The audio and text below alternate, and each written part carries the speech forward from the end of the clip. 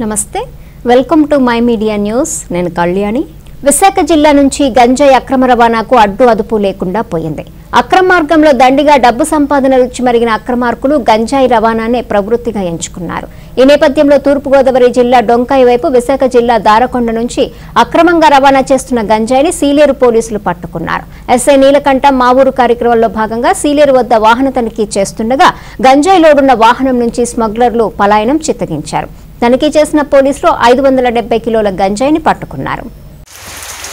ఈ రోజు ఉదయం 5 గంటల సమయంలో మేము ఫారెస్ట్ భాగంగా వెహికల్ చెకింగ్ మా పార్టీతో పాటు మేము వెహికల్ చెకింగ్ పోస్ట్ ఆఫీస్ వద్ద సీలియర్లు నిర్వహిస్తుండగా మన దారకొండ వైపు నుంచి సీలేరు ఒక ఐచర్ వ్యాన్ వస్తుంది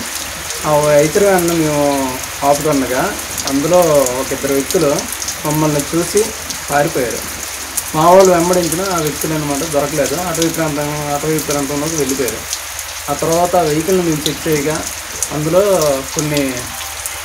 ప్లాస్టిక్ కవర్లో సంచులు ఉన్నాయి